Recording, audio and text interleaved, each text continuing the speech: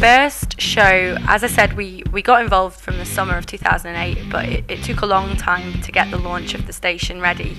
Obviously, you have to have enough volunteers to actually broadcast for a substantial length of time each day. You have to have those volunteers to commit regularly to do that.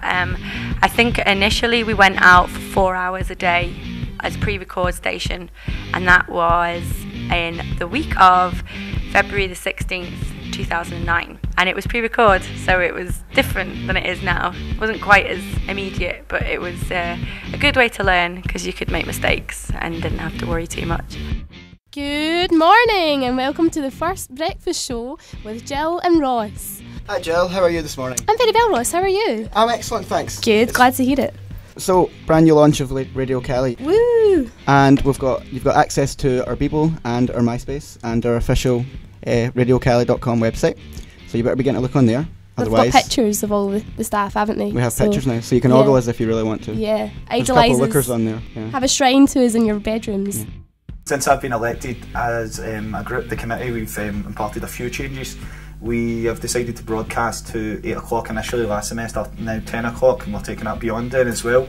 We've also broadcasting on a new software, ML list. This allows us to create jingles, which that's also something new as well. We never had jingles before. We've got jingles playing out, we've got news playing out now as well, and you can create your own show jingles. We are also doing live events in regards to music. We had a band called The Funeral Party in a few weeks ago, and then we had Chapel Club, so we're looking at more acoustic sessions in the Students' Association to give us a higher profile.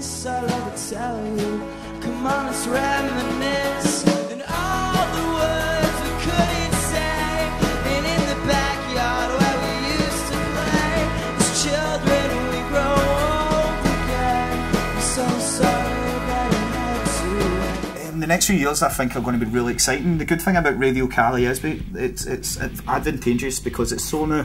And the fact that digital media is moving so fast, we can get on that. Like, we've got our own iPhone app just now, we're getting Android apps, so we can get in, hit the ground running with that. We're just creating more multimedia based radio station from the ground.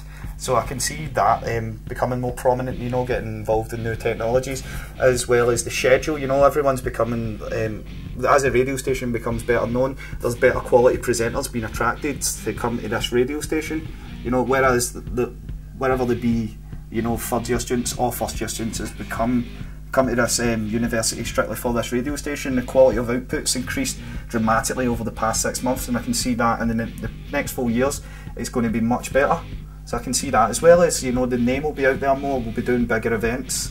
So it just can imagine it being massive, and student radio stations, you know, we've got an advantageous standpoint over any other Glasgow station.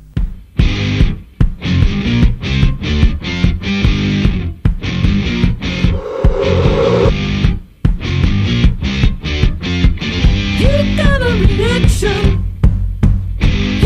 a reaction, didn't you? You took a run or get